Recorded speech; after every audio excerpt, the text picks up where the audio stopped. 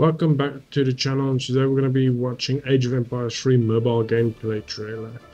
Now, the reason I'm doing this is because I'm actually interested in Age of Empires from this side of things.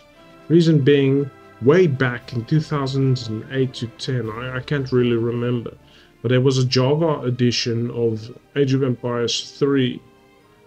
And although it was gimped a lot, it was still fun on even the most minuscule devices like a BlackBerry or something.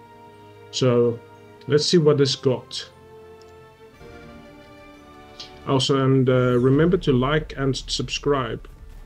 Check down below. Thank you. You know, this is definitely not in-game graphics. Otherwise, my smartphone devices will be needing to be better than a PS5. Okay, here we go. Okay, whoa, this looks quite good. Build your empire.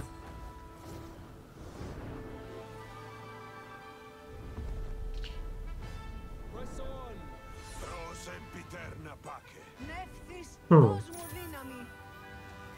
So that's a sort of card type of gimmick.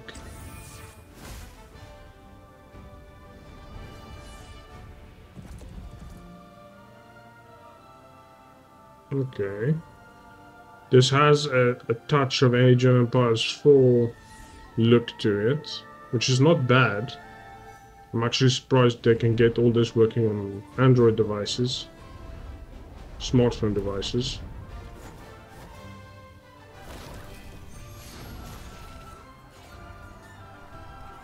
The unit scale is a bit off for me, but whoa, look at the amount of units.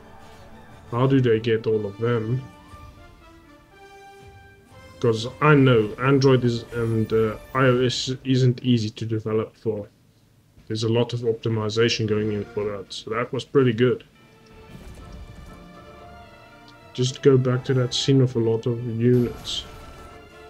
I think it's around here somewhere. There we go. This is crazy having this amount of units on screen on a mobile device is crazy.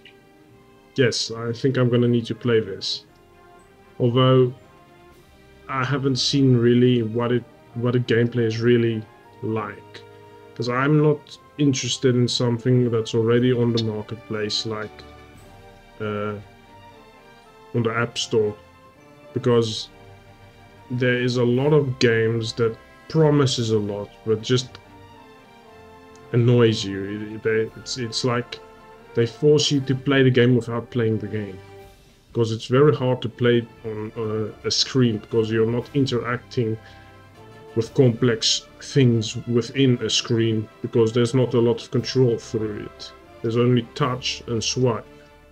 So how they do the controls and how you do battles is going to be important for me before I really get into the game. So let's just see. I'll probably try the game out and see if it's good. Until then, thank you for watching, and remember to like down below and also subscribe. Thank you. Goodbye.